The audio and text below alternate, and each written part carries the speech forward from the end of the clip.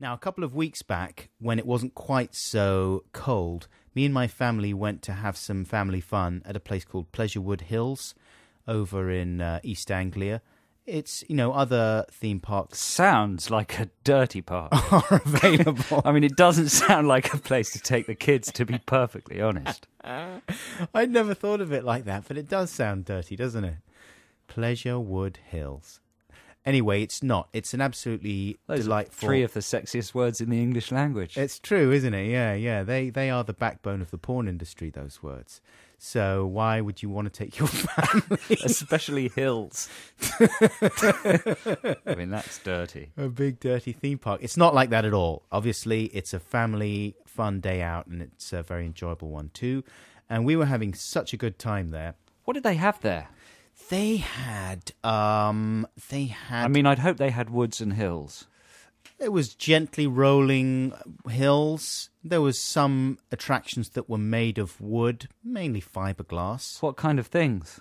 Slides, Bums? water chutes, slides, bums, a giant bum, Fiberglass bums. a huge woman that you could walk inside. What? The usual stuff.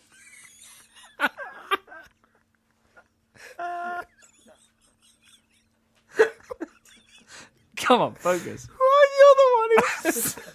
Just like the image of you and your family going to Pleasurewood Hills and playing on the fiberglass bums.